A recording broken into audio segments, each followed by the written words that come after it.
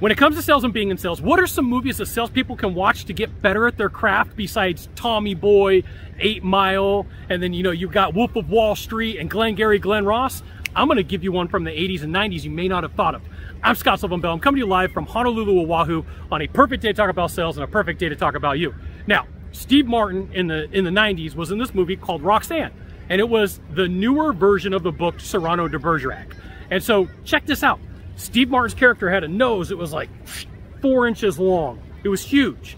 So Steve Martin's character's in a bar, and he's walking through the bar getting ready to leave, and one of the patrons goes, "Hey, big nose, get out of here." And so Steve Martin goes, "Hey, that was really creative of you. You know, I wish you could come up with more content besides, hey, big nose." And so here's what happened. They got into the situation where it was a contest. They got into the situation where it was a battle.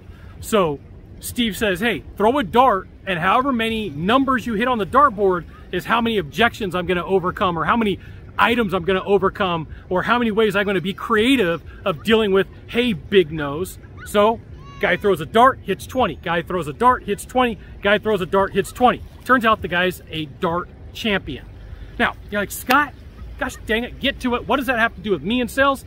And I'm going to say everything. Okay, now depending upon your industry, depending upon your service, there's typically anywhere between 1 and 3 objections that your buyers have, but most salespeople don't know how to deal with them. So let's just say that you meet with a buyer and they're like, "Hey, Mr. Sales Guy, hey, sales chick, hey, sales bro, here's the thing. I think it costs too much. Your price is too high," right? Well, you got to be creative. You got to be able to go around that dartboard. And hopefully, if you did your job as a salesperson, you overcame that objection way before it happened. So like in the timeline of sales, if you know a buyer's typically going to talk to you about price over here, you got to talk about it way up front. That's priming. That's priming. You want a good movie on that too?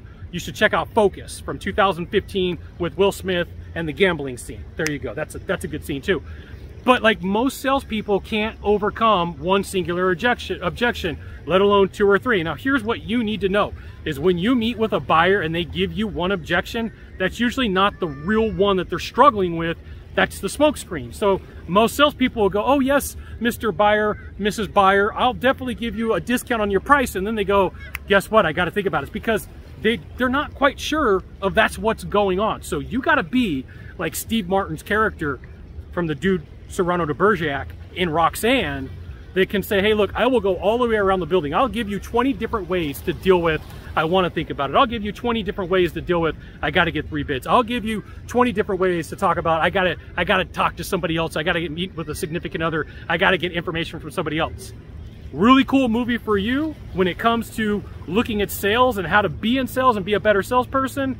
Roxanne from the late 80s, early 90s, Steve Martin. You got 3 things to do from here. Just pick one of them. You can subscribe, you can like the video, or you can leave a comment. If you're really cool, you want to be my favorite person of the day, select all 3. Thanks for dropping by. We'll see you soon. Mahalo.